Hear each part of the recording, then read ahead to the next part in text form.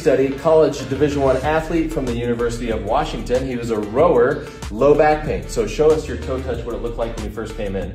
So initially with his first toe touch, he would lock himself into extension and basically use a hip strategy. So in order to get rid of that and the pain associated with it, we used two different strategies. First was a Jefferson curl. So if we give him Jefferson curl with 25 pounds of load as he's going down, he's going to eccentrically load the extensors. This is after we facilitated the inhibited extensors. So when he comes back up, those extensors are already preloaded. So when they go into extension, we got rid of his low back pain coming up out of a toe touch with Jefferson curls. So now what about the low back pain and stiffness going into toe touch?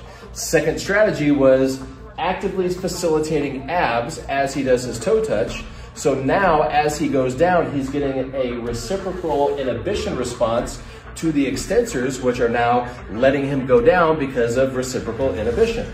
So two different strategies in order to get better motion with two different motions, even though it's the same part of our functional screen.